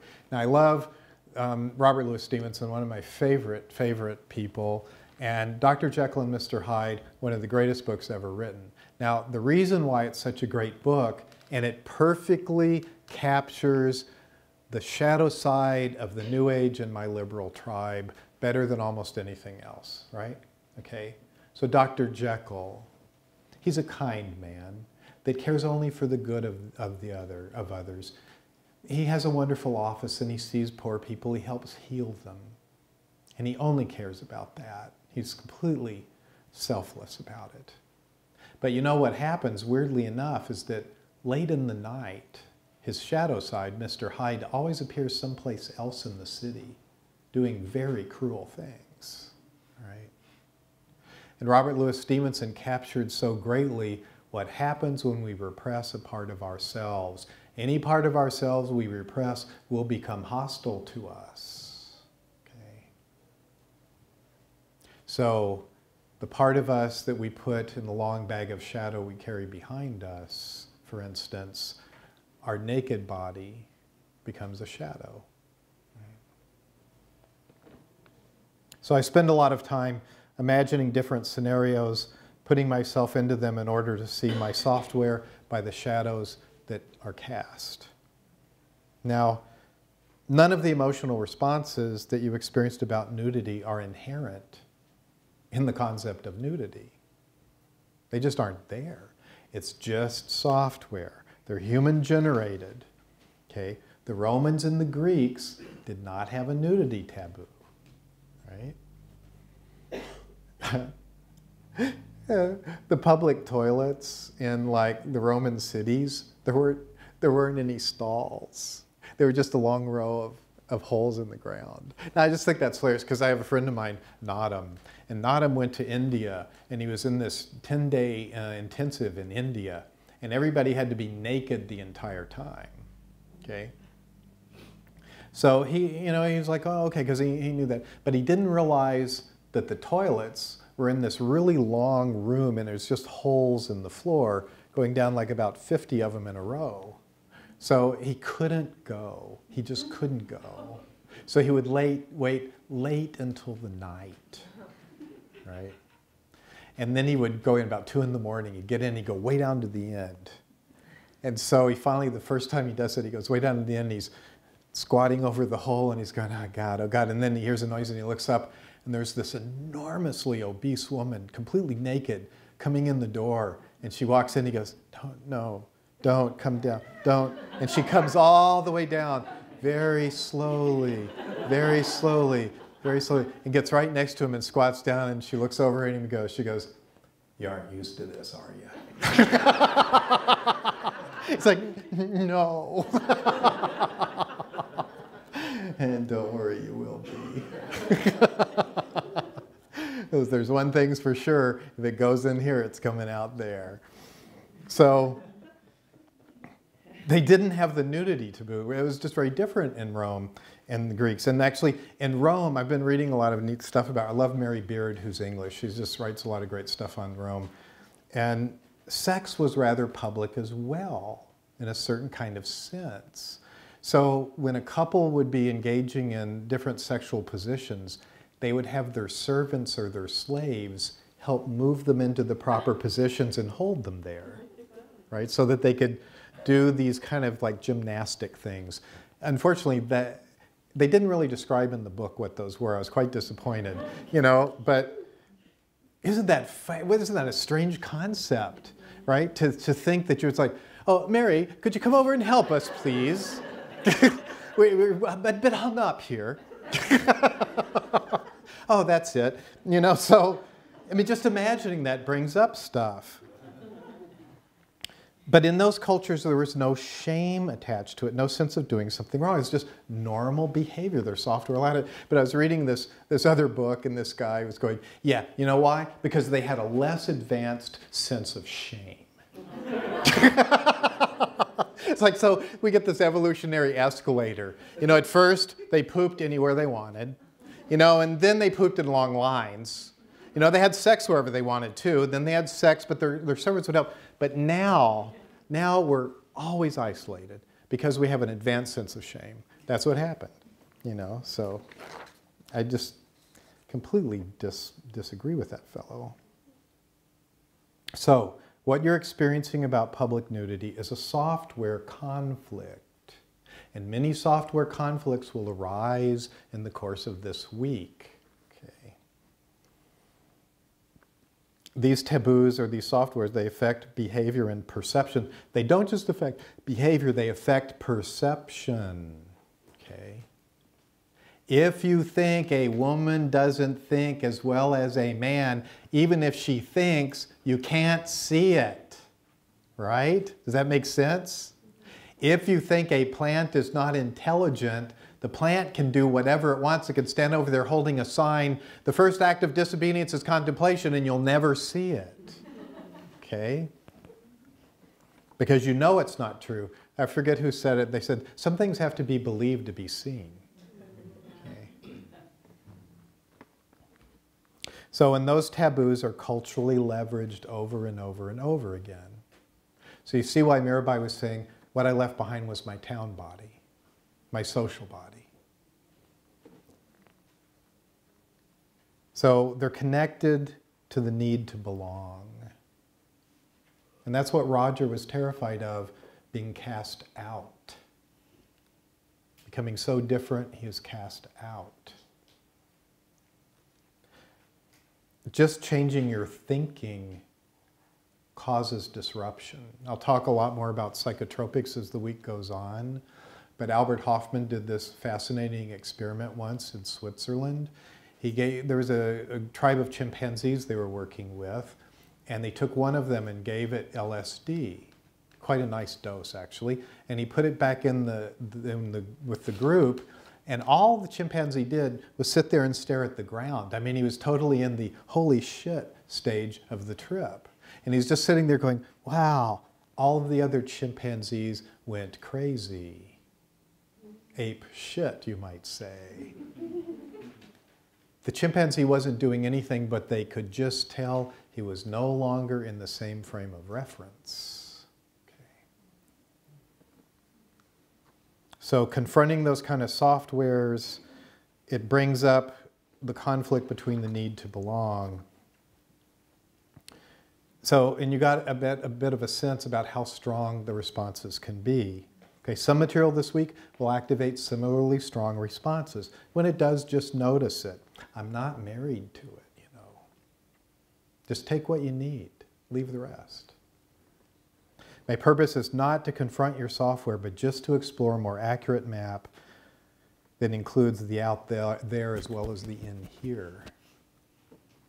And explore how shifts in perception and software allow access to the depths of the world, to the metaphysical background.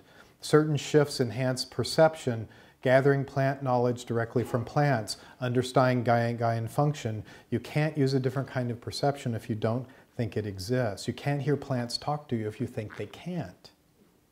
So these shifts take us into a very different territory that is unusual in the West. We shift out of a human orientation and move into a Gaian orientation. In consequence, what the human is, how we see it, shifts considerably. So, human beings are not very important in the scheme of things. Human beings are not very important in the scheme of things. We automatically are trained to orient ourselves around the human as the most important. That's software. It's not accurate. Okay.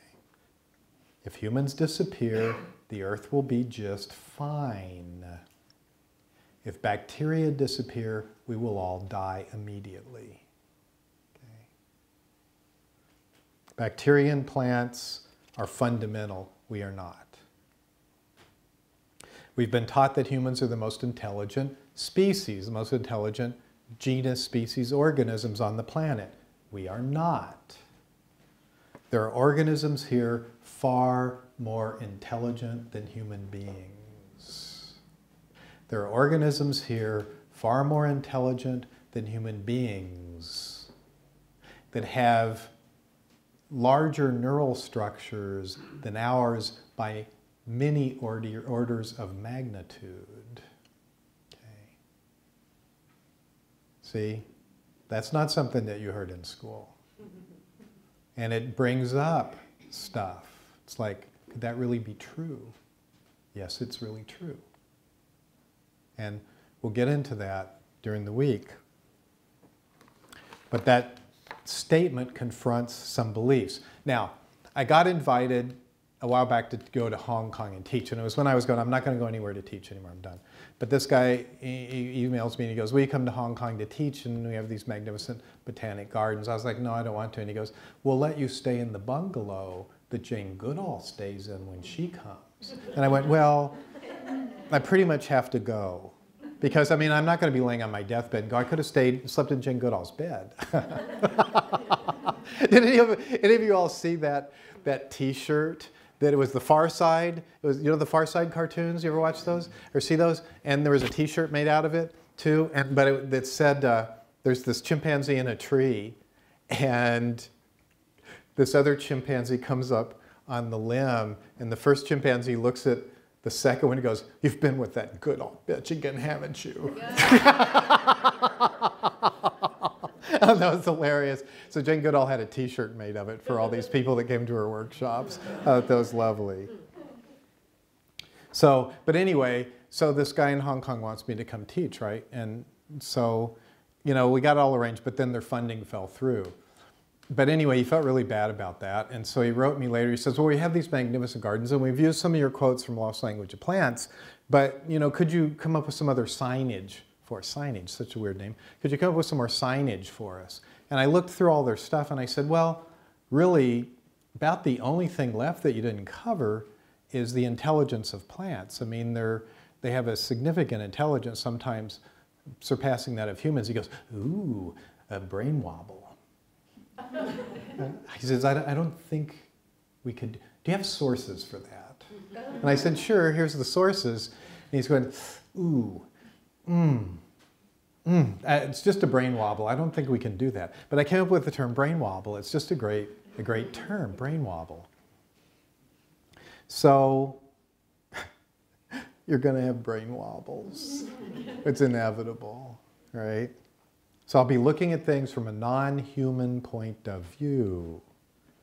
It'll stir up things, it'll interfere with the orientation most of us use to orient ourselves in space, time, and culture. It disrupts the markers we use to identify who we are. Okay. The process of opening the doors of perception and entering the metaphysical background entails the stripping away of software that interferes with our ability to do so. The early process is moderately easy. It's how we all get sucked into it. Ooh, the forest is so luminous. I love it. And look at that light. Ooh, I love this. I want to be like this always. That's how you get sucked in. Because you start knowing there's something there more than the human that feels just delicious. And you start going deeper and deeper and deeper into it until pretty soon you find you've crossed this bridge. You start getting around your family and they're going, something strange about him. The concept that the earth is alive doesn't upset you. Otherwise you wouldn't be here. Hearing me say it and talk about a lot of these things is probably a relief to have them said out loud. But if I start to go deeper, some things may begin to interfere. So, okay, here's one. Here's a great piece of software. Okay, just pay attention. Just let this, I'm going to say this. Let it percolate inside. And then notice what you do in response. Okay. There's no such thing as a bad food. There's no such thing as a bad food. I can just feel, I can hear, well, what about, right? Aren't all they doing that? Well, what about, yeah, but what about? What about GMOs? That's bad food. What about crisps? Everybody's got something that's coming up. But that's a bad food, isn't it? No, there's no such thing as a bad food. It's true. There's no such thing as a bad food. There's no such thing as a bad food. Okay? Brain wobble. It is a brain wobble, isn't it? So, all food is good. All food is good. It doesn't matter what it is. But as that statement penetrates, you get these wobbles going on. And I would imagine for some of you, there's a part of you really getting some energy going on it. Don't say that. You'll make people think there's no such thing as a bad food. And then they'll go out and they'll support bad food. You know, so it's like, if inside you the concept of bad food is connected with either personal or planetary survival or even moral behavior, stuff's going to come up. Okay? And for some people, the moral behavior they have attached to the concept of bad food is connected to their right to be alive now. If I do not support good food and act against bad food, I'm complicit in an evil thing. So, there's no such thing as a bad food. Of all of the things I've taught in the last 35 years, that one statement has stirred up people more than anything else, which is why I love saying it. Okay? I will tell you what's more important than good or bad food. It's engaging in the holy communion of breaking bread with yourself. There's that feeling in the room again. It changes things from the surface to the depths. The most important thing is engaging in the holy communion of breaking bread with yourself.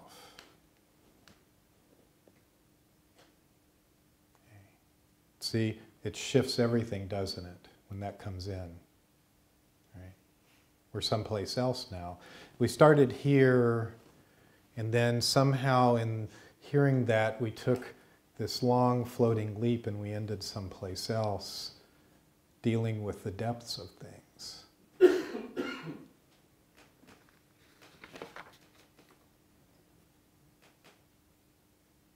And see how simple it was to move from one state deeper into the metaphysical background of the world, because that's where we went. We went from the 6th continent to the 7th, just in that moment. And it happened because a certain meaning entered the room that changed the conversation. Okay. It changed it from a reductive, linear, mechanicalistic conversation to something else infused with invisibles. That line, to engage in the holy communion of breaking bread with yourself, is soaked in psychic force. It's soaked in deep meaning. It's soaked in invisibles. And when that touched you, something came reverberating down inside of you that shifted everything.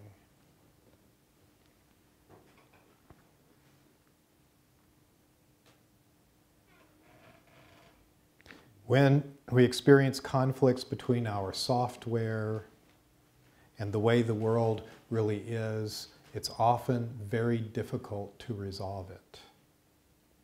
One of the sources of depression is exactly that. Okay? We have a software, we're moving through the world, and the world begins pushing back, and it starts telling the deep parts of us that the software is incorrect, but we don't want to hear it. And so what happens is we begin to become depressed. Depression can mean a number of things, but one of the major things depression indicates is that your software is in conflict with the truth about the world. The world is trying to get your attention. And this mind won't listen, so what happens is a deeper part of you becomes depressed. And the depression gets so heavy that it finally percolates up and this part notices it and you go, God, I'm depressed. And everybody, when they feel that, depression is the way the world makes darkness visible to us. Okay? It's the way it makes shadow visible to us. So it comes percolating up, and every one of us, myself included, the very first tendency is to run away from it as fast as we possibly can because it feels terrible. Okay? It takes a long time to learn that the only way out is to stop, to turn, to face the darkness, and to look into it and ask, why? What is this about? Doing that, Robert Belay refers to as eating shadow, which I particularly love that. So, and the interesting thing is, the more shadow you eat, things really change. And you know, when you start going around other people, they can tell you've eaten something they haven't. So, it's really the way through. And then you go deeper and you eat the shadow, you go deeper, and then you start to find what the world is trying to tell you, what's wrong with your software. It's one of the major clues, the major ways we're given direction for our life.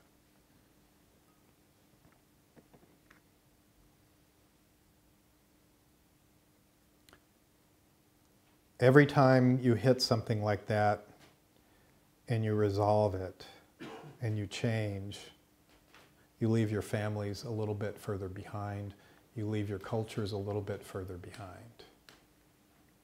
You begin to carry something else inside of you. One of the things I decided when I was 17 is in California, and I visited some old growth redwoods, and I had this thought at the time. I thought, you know, I bet there's such a thing as old growth human beings. And I think I would like to become old growth like those trees. I had no idea what I was asking. Unfortunately, the universe heard it. There's this guy, Dale Pendle. Anybody know Dale Pendle in here? I write about him a lot. I love Dale Pendle's work. He wrote these books called Pharmacopoeia, pharmacodynamis, pharmaconosis, the tales of the poison path. And in pharmaconosis in the beginning, he says, because he actually made most of the psychotropics he took as many as he could possibly take, and then wrote about the experiences. And so he had this lab and he's making all this stuff, and he put a sign up over his door that said, "Demons welcome here." And he said, unfortunately, they already had the address.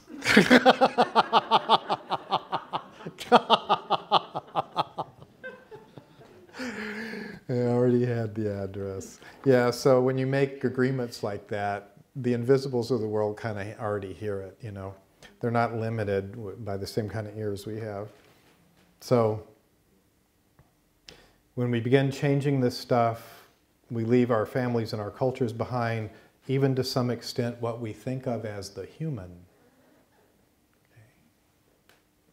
The more you become Gaia, the more you become Earth, speaking on behalf of herself, the less human-oriented you become.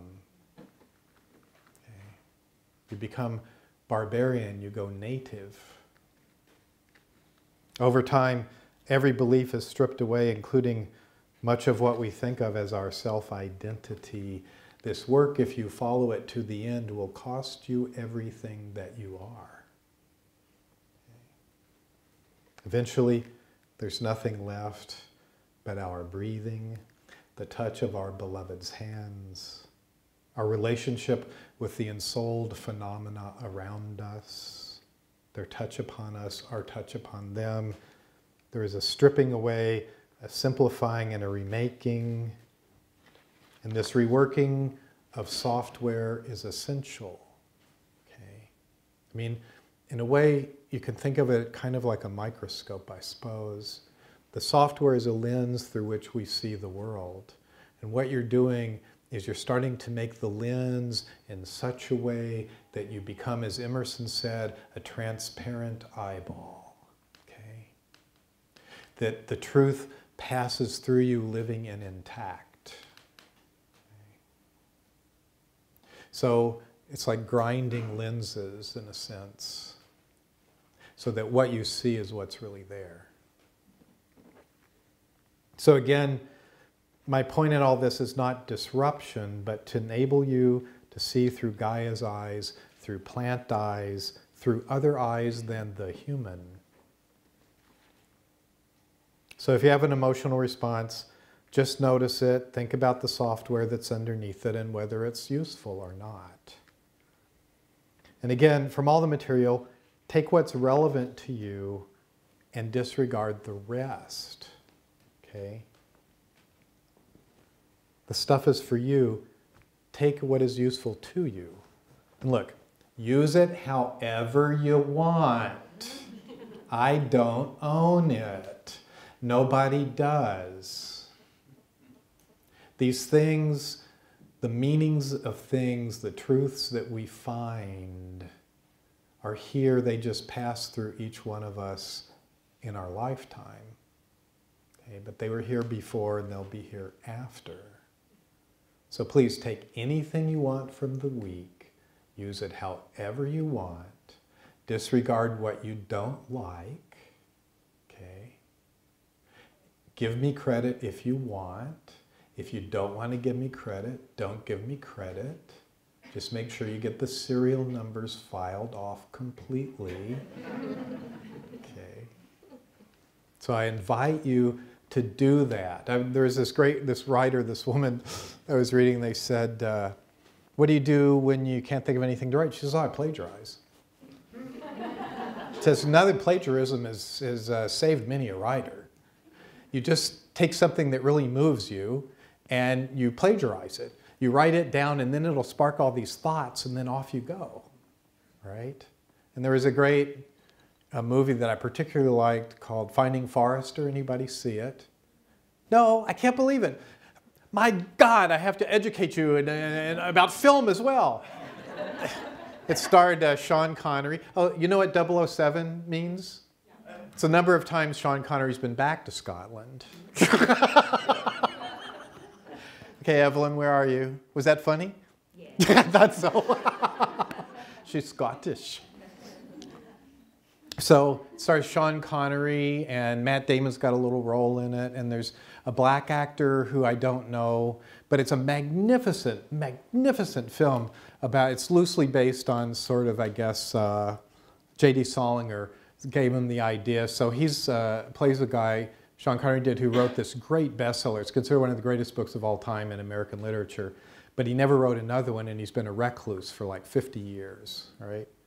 So it's about this, and now the neighborhood he's in is a black ghetto. So he's got this reputation as kind of this weird, crazy guy. So they dare this one young black guy to go up and sneak in his apartment and take something from it, right? So he does, but Sean Connery never leaves it, so he scares him, and the kid leaves his notebooks behind. And the kid's a writer, and so Sean Connery starts editing his stuff. And they have this most marvelous relationship. It's just fantastic. And there's a great scene in there where the kid can't think of something to write, and he goes, well, here, plagiarize. Take this story of mine, take the first paragraph, type it out, and see where it goes. It's beautiful. It's a very inspiring. It'll make you glad to be alive. There's a lot of great movies that'll make you glad to be alive, because, you know, all of us need help from time to time. Life's tough. The predicament, the human predicament is difficult. Finding Forrester's good. Chef, anybody seen Chef? It's a new movie. Yeah, isn't it great? Didn't it make you feel good to be alive? Hungry as hell. Yeah, well, Chef. Chef, okay. Safety Not Guaranteed. Anybody see that? Oh, I can't believe it. This is just terrible. It's the most charming independent film.